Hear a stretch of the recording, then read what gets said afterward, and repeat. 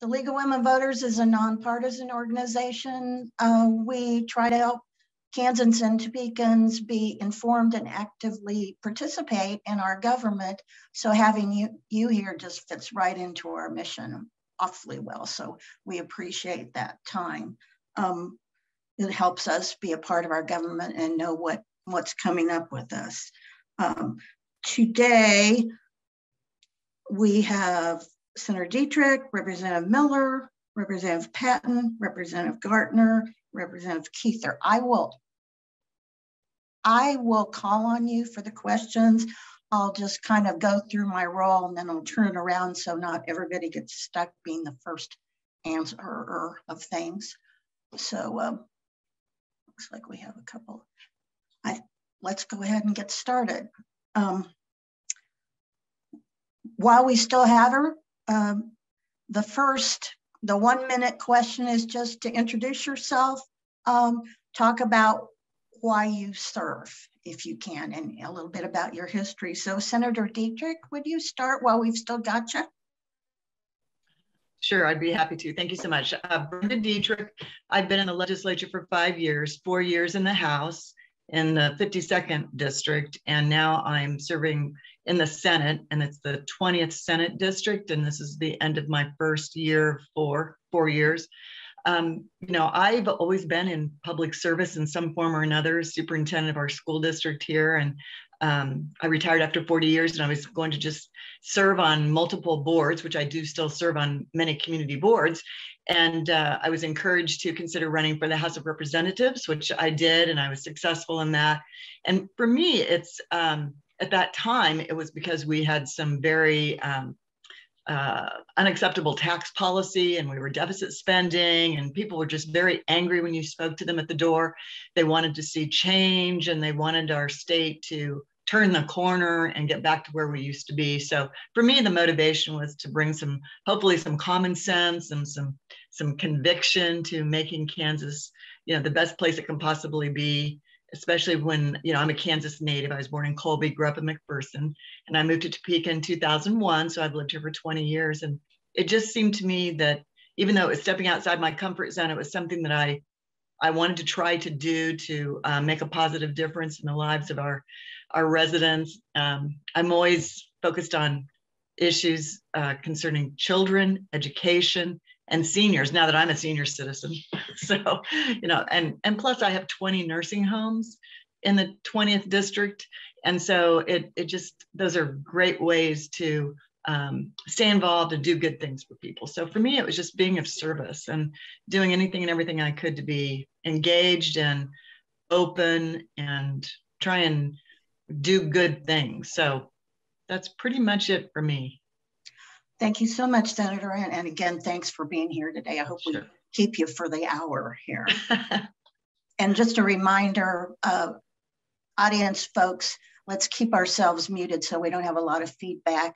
And if you have a question, put it in the chat room and we'll see how we do with our time as we get toward the end. I can't guarantee we'll get to all of our questions, but we will give it a try.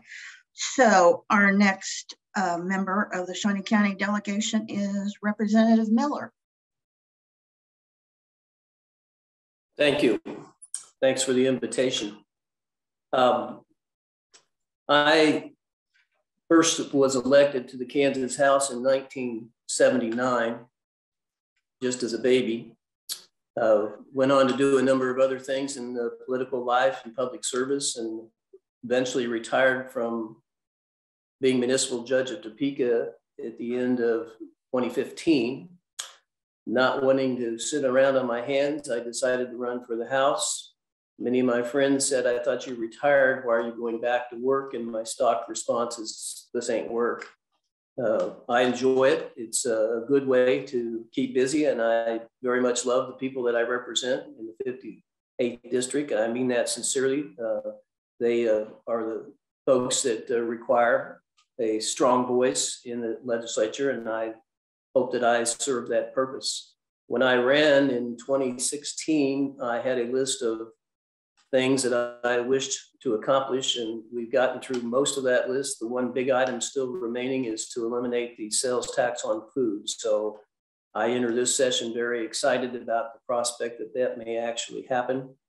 The other thing I listed on my little campaign card was, at that time, there were 28 Democrats in the Kansas House and whatever is left, 87 Republicans, which to me is far too lopsided to represent both the pros and the cons of issues. And I thought it was important to work towards evening that out, and look to do that. We have evened that out from the first time I was elected. I served my first term along with Senator Dietrich in the House, and was very happy we were able to undo some very bad tax policy, and hope that we do not, because we now have healthy balances, we do not revert to some of the poor policy.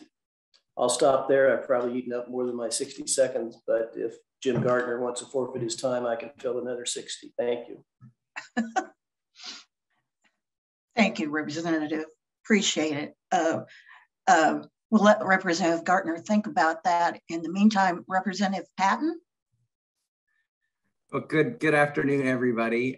Fred Patton. I represent the 50th district, which is pretty much everything north of the river in Shawnee County. And then I've got a sliver along the western edge too. So I've got Silver Lake, Dover. I go all the way down to Dover, Willard. I don't have Rossville, but I can see Rossville. So that's kind of my district.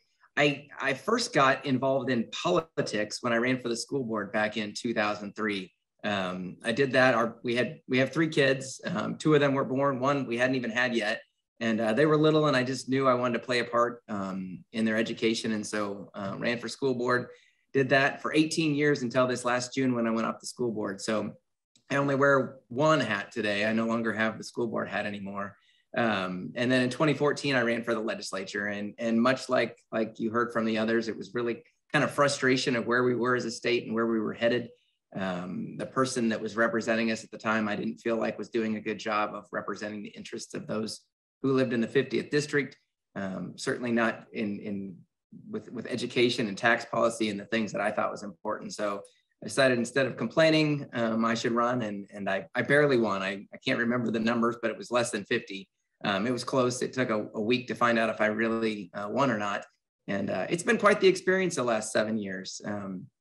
Some good days, some not so good days, but we've got a good group here in Shawnee County that work well together. We don't always agree on all the issues, obviously, but I think when it's important, we come together and do what's right for Shawnee County. And I know I'm way over time, but my wife's an elementary school librarian. We've got 3 kids, 2 are at KU and 1's still a freshman in high school. Gonna dance in the Nutcracker this weekend, get your tickets. Anyway, that's us. And really the reason I serve is because I hope my kids and their friends want to live in Topeka and Shawnee County in Kansas, and whatever we can do to make Kansas a great place. So thank you. Thank you so much, sir. Representative Gardner. Thanks, Carol. I will not give my 60 seconds to Representative Miller, but let me start. I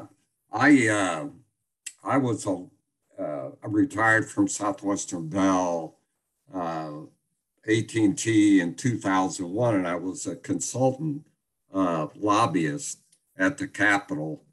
And so I learned the process, and I think it was 2016 that my predecessor, Representative Andy Teets, asked me if I was interested, and I said, no way. And 2 months later, she called me again, asked, and I said, let me think about it. And after looking around and listening to what was going on at the Capitol, I just decided, yes, I wanted to continue. I wanted to run for the 53rd district because I wanted to continue what Representative Teets had started and represented the district so well. I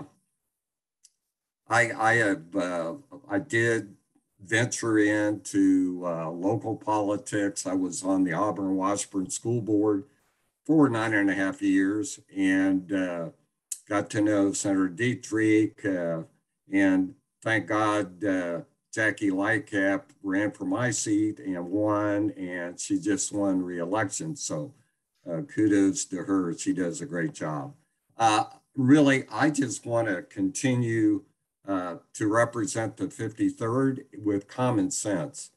It seems to me that that's the best way to go about it. And as you've already heard, we have overturned some really bad policies that were made previously, and I think we're on the right track. And I'll just leave it at that, Carol. Thank you very much, sir. Representative Keither. Well, good morning, afternoon, I guess. Thank you for having us. I'm Annie Keither, and I represent the Central Topeka area, 55th District, Washburn University. I seem like an old lady compared to a lot of these people coming in terms of service. I ran for the first time in 1994 and lost.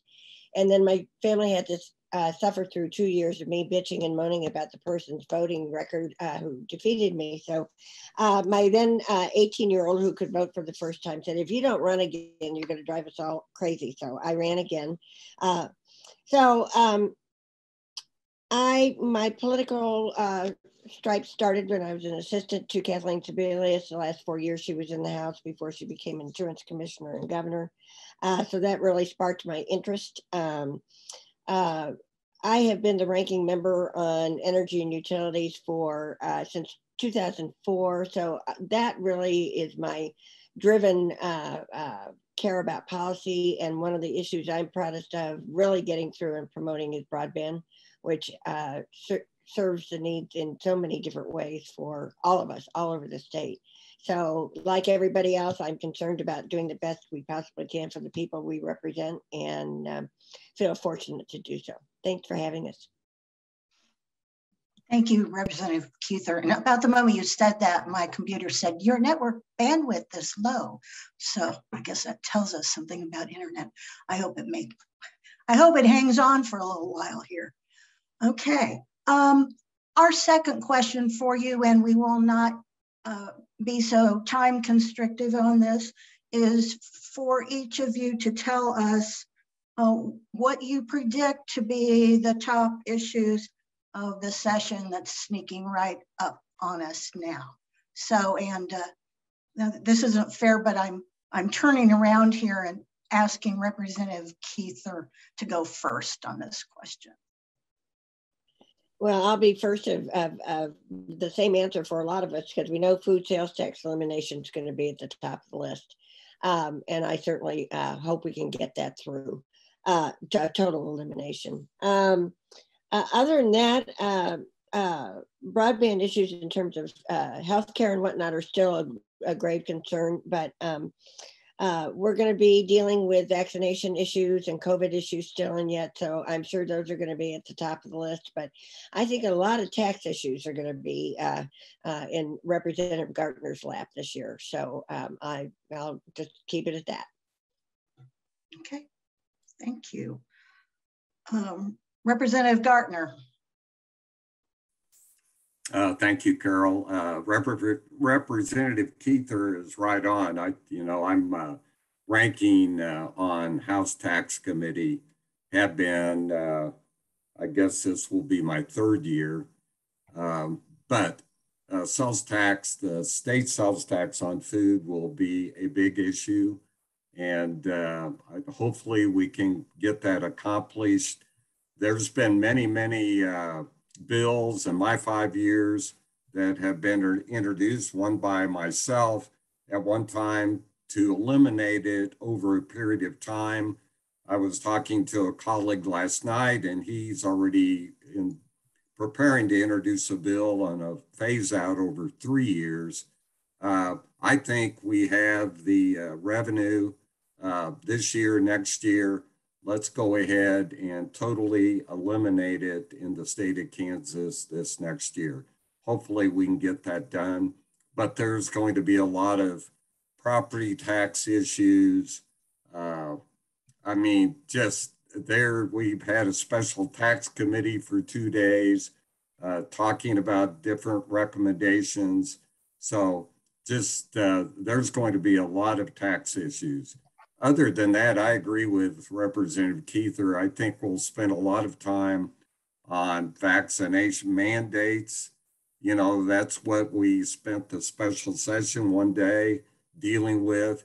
There's more bills to come during 2022. So we're going to have our work cut out for us. And of course, one of the biggest issues, which Representative Miller will talk about, is redistricting.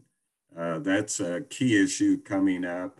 So it's going to be a very, very busy session with a number of subjects that we'll be discussing. Thank you, sir. To Representative Patton. Very good. Well, they did a good job of giving a highlight of what I think are going to be some of the big issues. Others, as Representative Gartner said, redistricting, that process has just begun. Responses to COVID, we've had some education interim committees, which I'm sure Senator Dietrich can, I don't know if you serve on those or not. But yeah, there's been a number of issues thrown out that I'm sure will at some point in time make it to the floor. It's two things are happening at the same time. One, we have more money in the bank than we have had in decades, which you would think is a good thing, but it's going to lead to some issues with some crazy tax bills, some spending on things that maybe we shouldn't spend on. I've not been fortunate to be there when we've had money before, so this will be a new experience for me. And at the same time, it's an election year, and the time every other year is an election year for those of us in the House, and you never know what to expect in an election year. There will be some crazy things introduced, and hopefully they won't make it to the floor from both sides of the political spectrum, because people want us to take votes on things so they can stick them on postcards and use it against us. So that always comes up in an election year. But hopefully we stay focused on good policy, and we do talk about sales tax. I chair the House Judiciary Committee and serve on corrections as well, and we've got a lot of criminal justice reform efforts that have been underway for the last few years. And because of election issues, sometimes we don't take up those bills because we may appear to be soft on crime, but there are some needed reforms that we need to look at to improve our criminal justice system. So hopefully we can deal with those this year too. Again, lots of issues, and it's going to be a busy session. Thank you so much. Representative Miller. Thank you. Trying to avoid repetition here, I will mention both Representative Patton and myself have enjoyed our service this summer and fall on the redistricting committee. I don't know if the league has any interest in that subject, given that we've only heard their testimony a total of 18 times. I will say I was very disappointed I didn't get to hear my friend Mary Galligan, who made the presentation at our virtual hearing a week or two ago. I was called out of the room because I was on the conference committee that day for the mandate bill. So I missed Mary's presentation, and I hope to catch up with her on what she presented. But that will be an interesting subject. I have in front of me, in fact, maps of Shawnee County, and I'm working to try to develop a proposal that both Representative Patton's party and myself can sign off on. I'm going to limit my thinking to Shawnee County in terms of new districts. Shawnee County, here in the county, I think we're very fortunate. We did not have major population shifts that it ought to require reinventing the wheel. And so what I'm hoping to do is draw a map that has as little change from what our current districts are, and hope that everyone's content with where we're at, and we can avoid the acrimony that redistricting often leads to. And I'm talking only about the House districts. I haven't even looked at the Senate side, nor do I plan to much. That's in Senator Dietrich's hands. And I just hope we can get through redistricting, at least here in our county, with a minimum amount of, as I said, acrimony. And I think what we have in front of us leaves it open for us to do that. Thank you. Thank you. Senator Dietrich.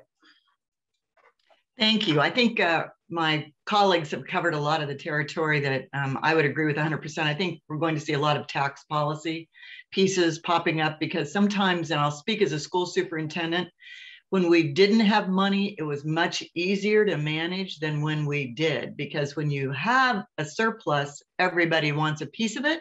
And as Representative Patton said, they're going to find ways to spend those dollars when maybe it's better to try and retain some in a surplus or a reserve account. So I think we're going to have, like, the Taxpayer Bill of Rights is probably going to be resurrected. I think we've read a little bit about that in the paper. Got folks calling me about the Homestead Act, about the Social Security, the way we tax Social Security in the state of Kansas, the $75,000 ceiling. They'd like to have that raised. And again, these are a lot of senior issues.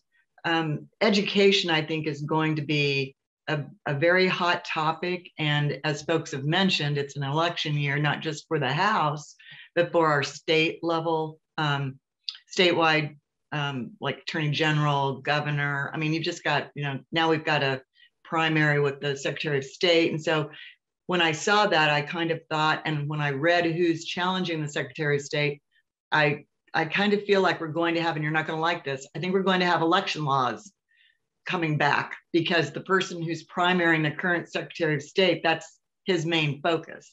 So whether those pass or not, I think we're going to see a lot of those bills probably popping up, just as a matter of protection. I think in the education area, some of the same issues that we dealt with last year will come back.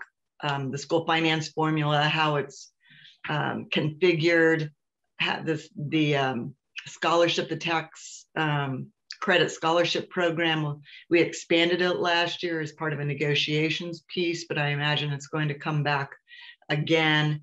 And the thing that I always want people to remember, and when there's only 40 of us in the Senate, we represent 70-some thousand people. I have a little piece of Wabaunsee County and a third of Shawnee County.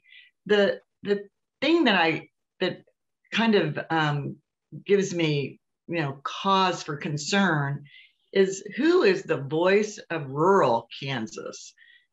Because right now, when you expand the tax credit scholarship program, or you try and work with student school vouchers, where a student could take those dollars and move to a private or parochial school, which I'm not in favor of at all, but there are only 41 counties out of 105 in Kansas where a student could do that, or a family could do that. So that leaves 64 counties that have no opportunity, even though it's supposed to be opportunity. There is no opportunity there. So I just want folks to think long and hard about, are we making good decisions for everybody?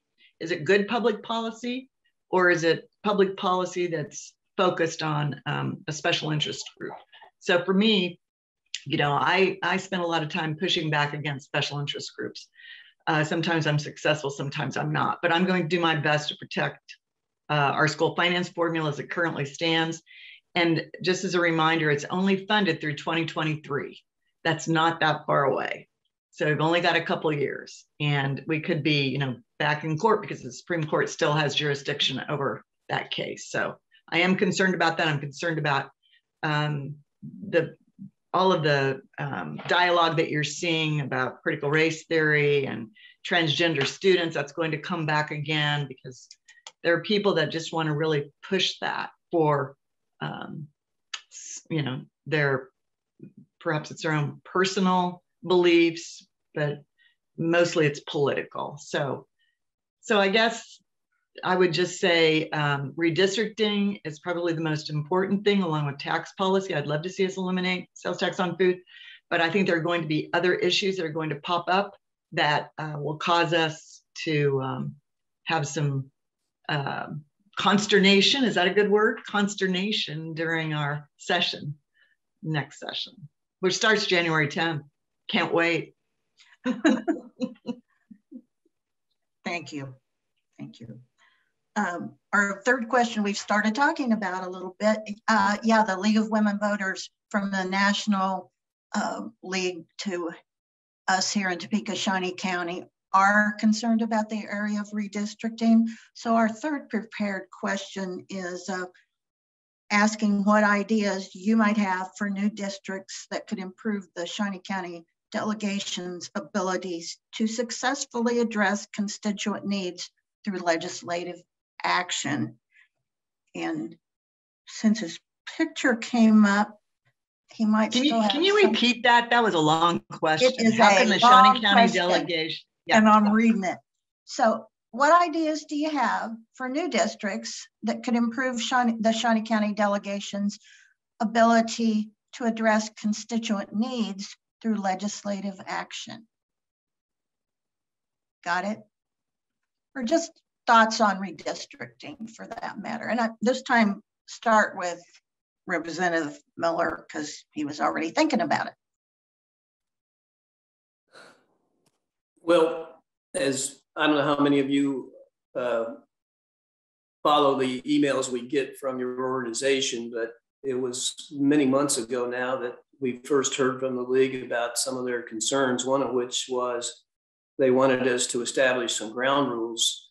I think we started out saying by September 1, and that day came and passed, and then they moved it to, I don't know, November 1. The problem is we have yet to establish any ground rules. Not only have we not established any, there's been no efforts on the part of the leadership of that committee to even discuss what ground rules. As I understand, historically, those rules are set by what we call the LCC, the Legislative Coordinating Council. There have been some attempts by the minority party to bring that to discussion, and those have been aborted by the leadership of the LCC. Here it is, almost the beginning of the session, and we've yet to even have a discussion about the ground rules. And until we establish some ground rules, who knows? Well, what I'm afraid of is there's already some preconceived ideas on what the maps are going to look like, that any ground rules we set will be, by the time we actually discuss it, will be irrelevant. I hope that's not the case, but in the 18 different sessions that we had on our listening tours, there was no opportunity for any members of the committee to speak. There was no opportunity for any members of the committee to ask questions. It was strictly to listen to the public, which is fine, except we've not had a single meeting where we actually discussed the direction we wanted to go as members of the committee, and that's disappointing. And right now, if things continue the way they are, we're on a glide path to the courts, and I'm not sure anybody looks forward to that. That ends up being a you guess what the districts are going to look like, and maybe that's not all bad. I don't know, but I don't think that's healthy. I think we need to work together to get first some ground rules, and secondly some maps drawn so people can actually respond to what that proposal looks like. Enough said. I think it'd be fair. I don't want to mess with your order, but at this moment to kick it over to Representative Patton, who, as I said, serves with me on that committee. You read my mind. Representative Patton? Yes, well, I would echo some of those same concerns. I've never been in the legislature during a redistricting process. And so going into this, not knowing what to expect. And I think it would be helpful if fairly quickly, again, I would agree that we should have done this already, have a committee meeting. I mean, we've had this listening tour where we've heard from the public, but we've not had a chance really as a committee to meet and talk through what this is going to look like. We all have full schedules in the Capitol. We serve on committees all day long. We're on the floor meeting with constituents. I'm not even sure where a redistricting committee time slot fits in. And so lots of those things, I think it would be helpful that we knew what it was going to look like, what the timeline was going to be. So all of us, not just us in the legislature, but those who are interested in the process also know what that timeline is going to look like. So yeah, I echo a lot of what Representative Miller said, and I'm glad people like him are beginning to work on maps, because maybe there are groups out there that have already put maps together and there is some secret plan, but I don't know about it either. And so it does concern me that we're at this point in the process, and I feel like we're just really beginning and we're on the clock, because we don't want the courts to decide for us again. And so we need to get that done. But to kind of loop back to your question, I don't know that we need to make significant changes, as Representative Miller said, in Shawnee County to better influence the legislature when it comes to issues in Shawnee County. I think we have a good group. We seem to lay out fairly good demographically. We have, I don't feel like we're a gerrymandered county by any means. We have the right people in the right places. I do think it's important that not only do we focus on Shawnee County, but we look at those similar counties. There's the chambers of, what is it, Emporia, Manhattan, Lawrence, and Topeka have been working together. And I think it's important that if we're going to have a larger voice in Shawnee County, we need to make sure those communities have a larger voice too, because we have lots of similarities. We all have hospitals, universities, lots of government employees. And so as Johnson County or Sedgwick County, those other counties get bigger, they get more and more representatives, our voice becomes a little bit smaller. And so it's important that we tag together with other communities like ours. And so I hope as we look at this, we try to protect those counties as well and make sure that we have a strong collective voice in the Capitol. Thank you. Senator Dietrich. Thank you. You know, I don't know that I can add much more to this. You know, I've not gone through redistricting myself either, because I've only been in the legislature now for 5 years. I certainly am paying attention to the listening tours. I went to the one in Lawrence, which was the closest one to me, and listened to the conversation. And I understand in some communities, they've been split in multiple districts. And I think that is problematic because they don't feel like they've got one unified voice in the legislature. I think in Shawnee County, though, I think we've done a pretty good job over the years of working well together. And just this next Friday, we've got the Shawnee County delegation, and we'll be taking testimony from anybody who wants to come and talk to us. So, and when I look at the district that I'm in the Senate, the 52nd hasn't changed much. That was the district in the House. So the Senate district, I mean, it does pick up like 4 precincts in Wabaunsee County. And when I talk to the Wabaunsee County folks, they've got 3 senators in a county of 7,200 people. And so for them, sometimes they feel like that's not, you know, a great representation for them.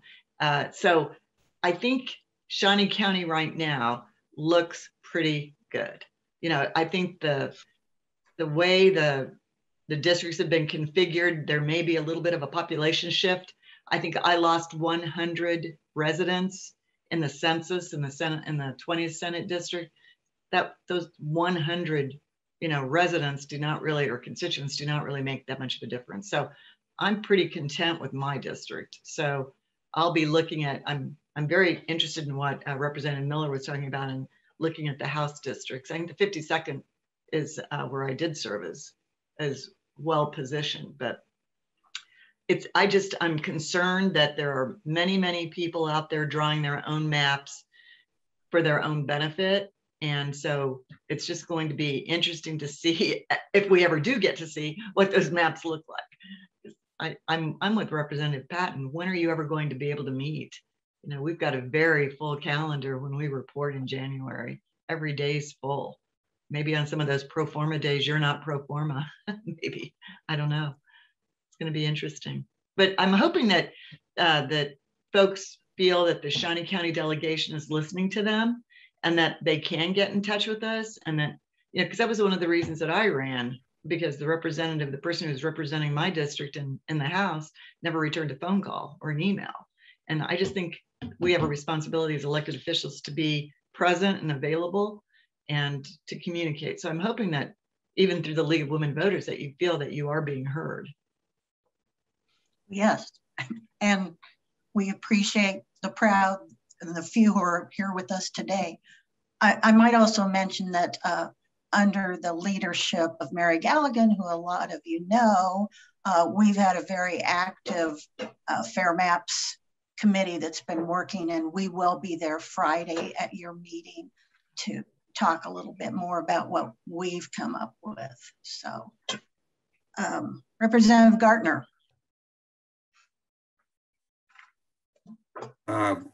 Yes, you know, my district, the 53rd district, I've already been working with Representative Miller on looking at, I think I was 324, 26 voters shy or on the census. So I don't really see a big problem in Shawnee County because most of the districts have not lost that many. And I think Representative Miller is doing a great job of trying to even those districts back out, and he will. And I really have a lot of faith in Representative Patton and Representative Miller representing Shawnee County on the redistricting committee.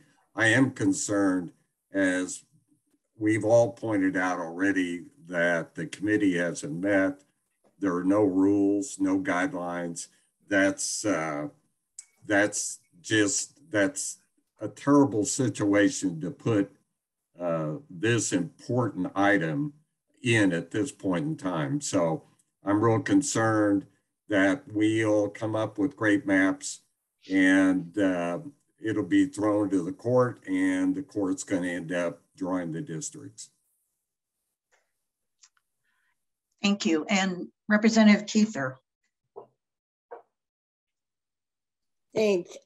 Well, I served on the redistricting committee 10 years ago. So I have an acquaintance with what the process is like, and it's rather terrifying. I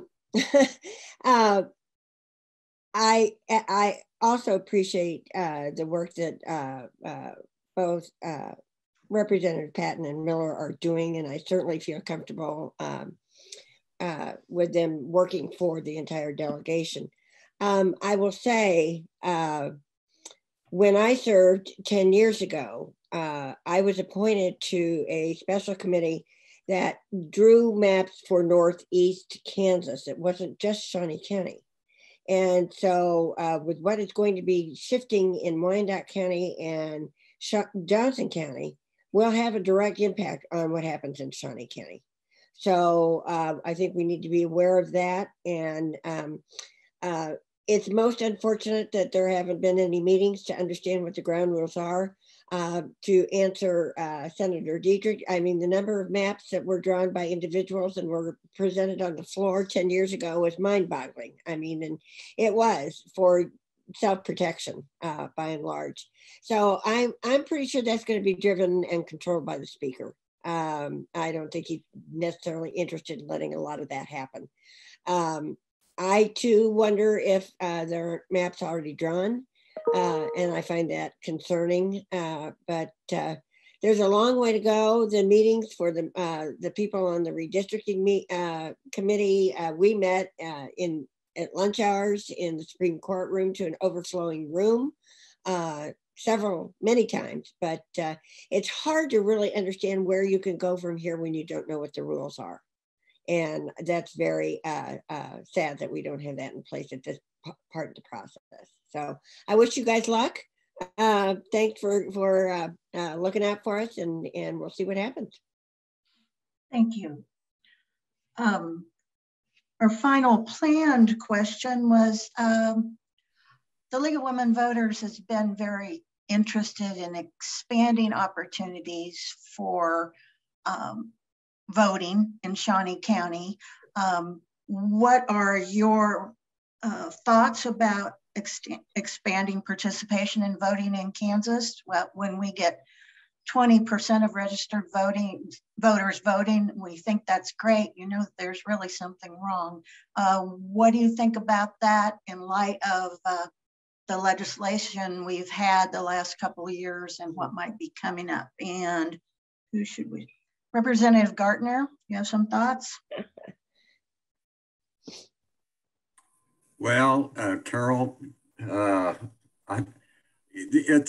me, it's pretty simple. You allow everyone to vote the easiest way possible for them. So if it's mail-in ballots, if it's I don't drive through. We've seen over the past year with legislation that we're going the opposite direction to, in my opinion, to try to suppress the vote.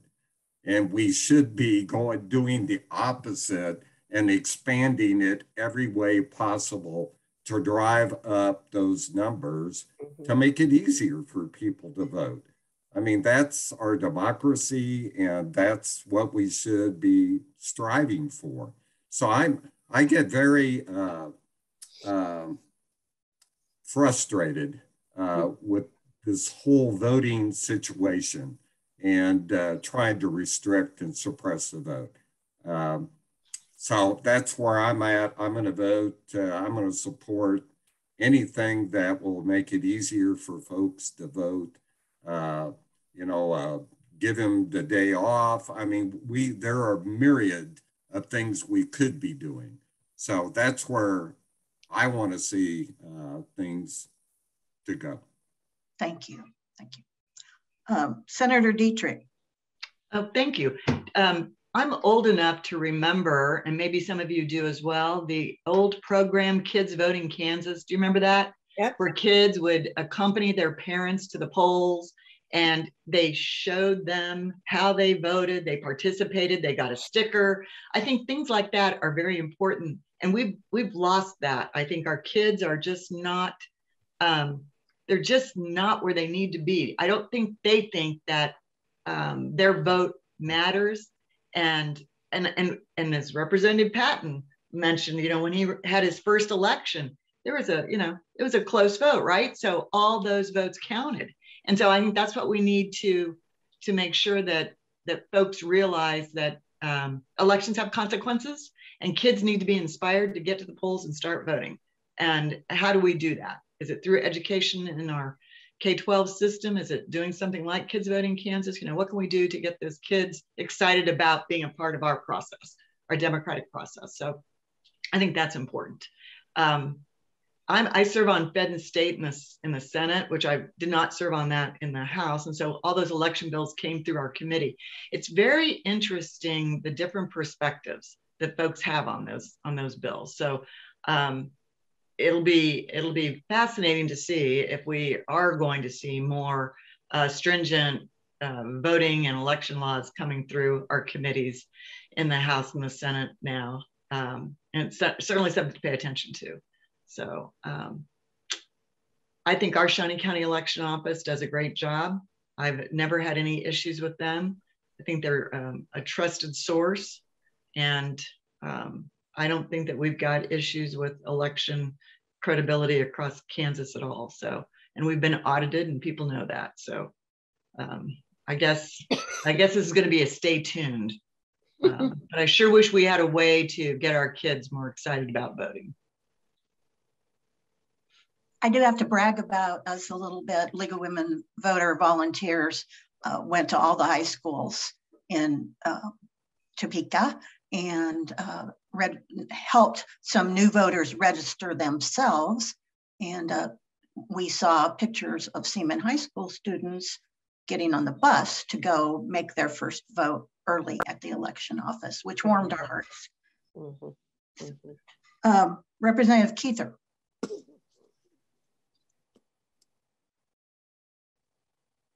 You're still mute. I did. Okay, there we go. I'm seeing that Melissa Masner was very glad for the shout out for Kids Voting Kansas, because I certainly remember that program as well. I think, there isn't a whole lot to say here that hasn't been said. We're all frustrated by the low turnouts at the time of elections. And I think if we all really had the answers to this issue, we wouldn't be having the problem. So those of us that want to make it more accessible and, I mail-in ballots to everybody would be fine with me.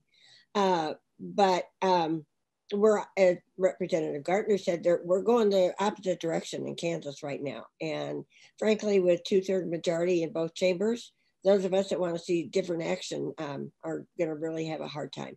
So I'm not here to say it's good news. I'm sorry. We were afraid of that.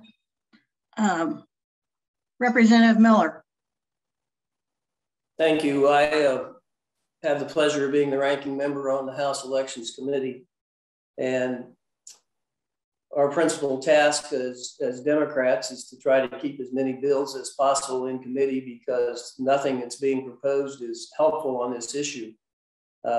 It's interesting. I did one of my constituent surveys 3 years ago. One of the questions I included was, should it be harder or easier for people to vote? And the response I got was the most overwhelming majority of all the questions on the questionnaire over 90% said it should be easier. And yet the forces in the legislature, and being quite partisan, it's a Republican supermajority that's promoting these ideas of restricting voting, even after the Republican Kansas Secretary of State appeared in front of our elections committee a year ago, and off the heels of that election said that he would recommend no changes to the laws, that things were working very well in Kansas, and that we ought to leave things alone. Nonetheless, we spent the whole session listening to proposals to make it harder. We finally did see a bill on the floor. Nothing substantial came out of the House Elections Committee, and I was fine with that because I thought they were all bad proposals. But the way they got passed is they floated them through the Senate and directly onto the floor of the House. So we didn't even have committee discussions about the bills that ultimately passed on a very straight partisan vote that the governor wisely vetoed, only to be overridden by the supermajority. I was very disappointed in some of my Republican colleagues that felt compelled to pass those laws that we did last year. And hopefully we don't make matters even worse this year, because as you've noted, the problem is people not voting. It's not people voting fraudulently. There's no evidence whatsoever of fraudulent votes.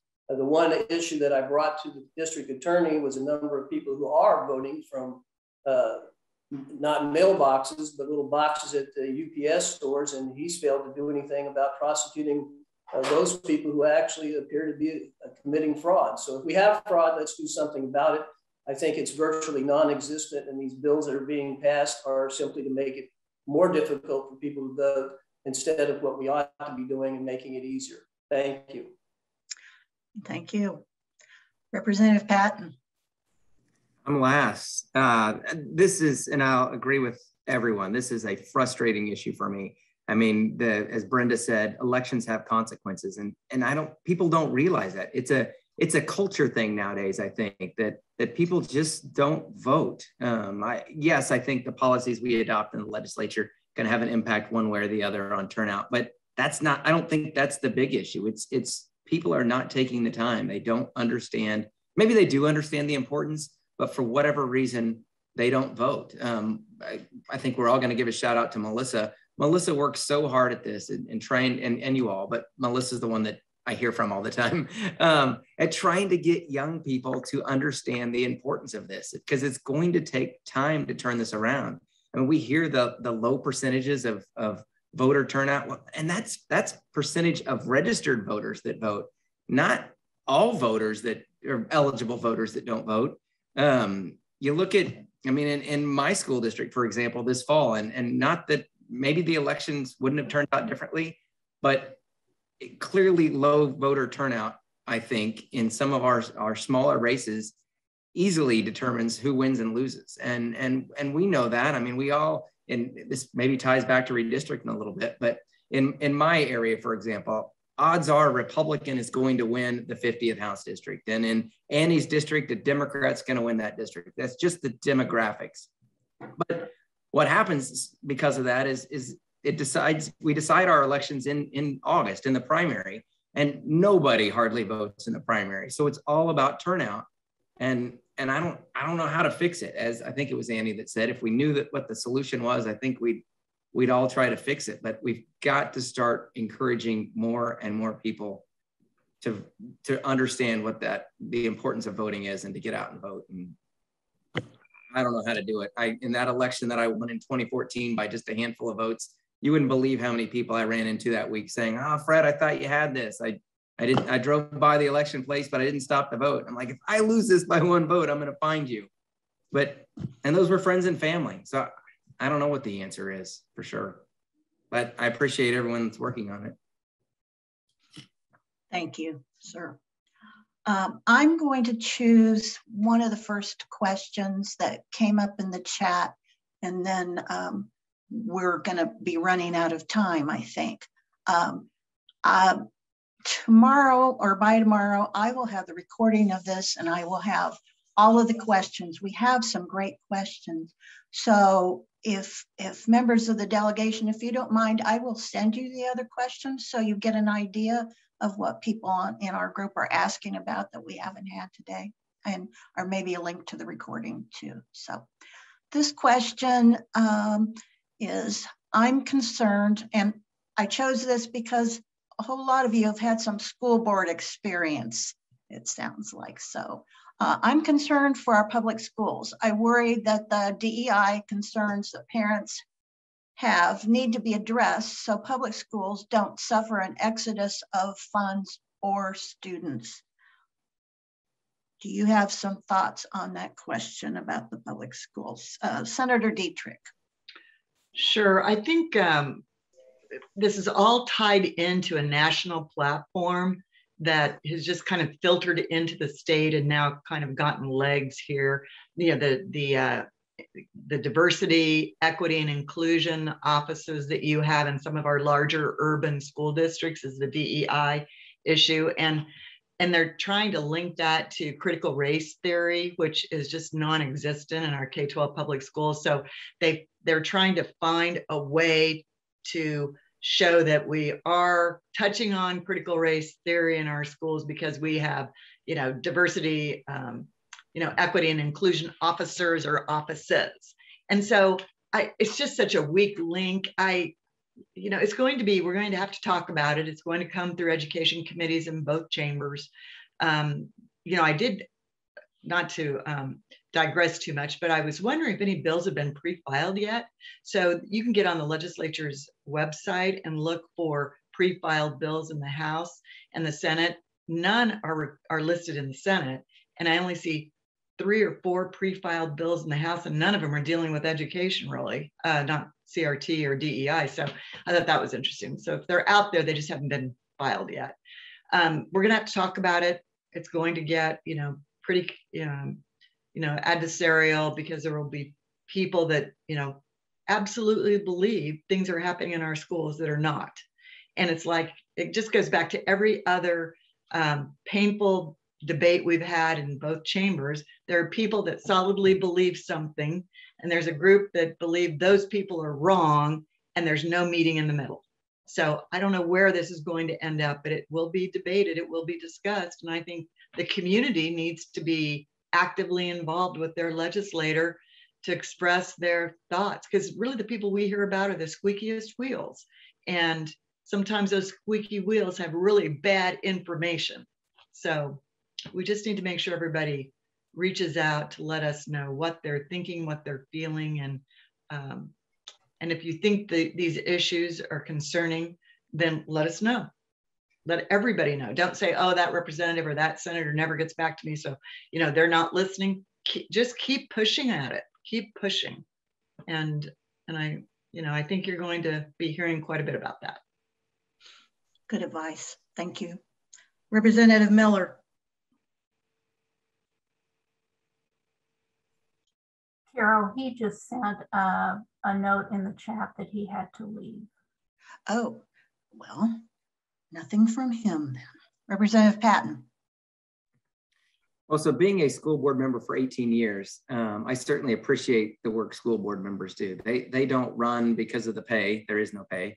They don't run for, most of them don't run for political purposes. They run because they want to do good things and have our schools have good educational programs. And so I trust the work they do. I think our State Board of Education does a good job. Do I agree with everything? No. But overall, I think they do a good job. In fact, when we get done this afternoon at 2 o'clock, I've got a meeting with Commissioner Watson to talk about issues at the State Board of Education level. I think those discussions need to keep happening. As Senator Dietrich said, I think you all need to be engaged on these issues. This is one where there are a small group of people on both ends of the spectrum, again, speaking up loudly. And I think it's important that we get a lot of people engaged and be heard. Brenda said this as well. Don't quit contacting people you don't hear from. Maybe they're not reading their emails, maybe they're not listening to their voicemails, but it can't hurt to keep writing and keep trying to call. And that's on any issue.